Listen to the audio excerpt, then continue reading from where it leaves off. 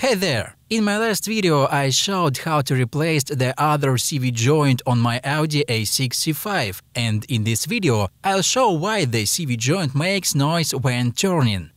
I have a faulty other CV joint in my hands, and judging by the dust cover, it was made by GKN, a company that has a very good reputation. I can also assume that this CV joint is possibly very old or its dust cover was replaced separately. So, now I will remove the dust cover of the joint, then remove the old grease and try to disassemble it.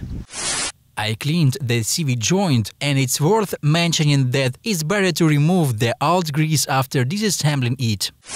So, what does the other CV joint consist of and what wears out in it? The first part is the housing itself. Next, we remove the balls, then the inner race, and finally, we take out the cage. After disassembling everything, it became clear that the cause of the joint noise was that the inner race had worn out. Wear in the inner race occurs due to natural wear and tear or as a result of improper use. There may be several reasons, but the most common one is a damaged dust cover. Oil leaks out through tears in the protective rubber cover, leaving the rubbing elements of the joint without lubrication. In addition, moisture, dirt and sand enter the CV joint through cracks in the dust cover, which act as an abrasive, accelerating wear of the parts.